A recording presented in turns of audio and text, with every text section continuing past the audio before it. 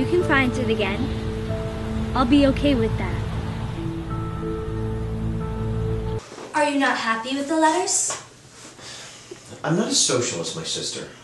So then you know nothing about my aunt? Only her name and address, I'm afraid. Her great tragedy happened just 3 years ago. That would be since your sister's time. Her tragedy? Out that window, 3 years to a day. Her husband and their 2 younger brothers went out for a day's fishing at Branton Point with my dog Rascal. Dial it back, will ya? Zoe.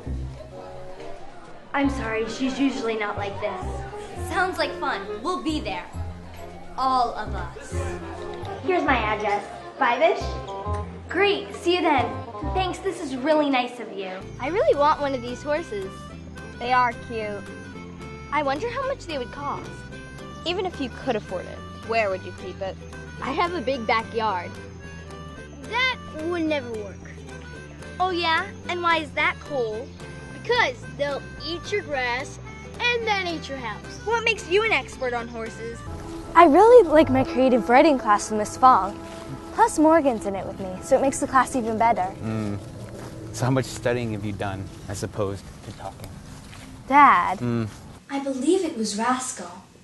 Mr. Nuttall did say he had a fear of dogs. Apparently once he was hunted by a pack of wild dogs into a cemetery, where he had to sleep in a newly dug grave until he was rescued.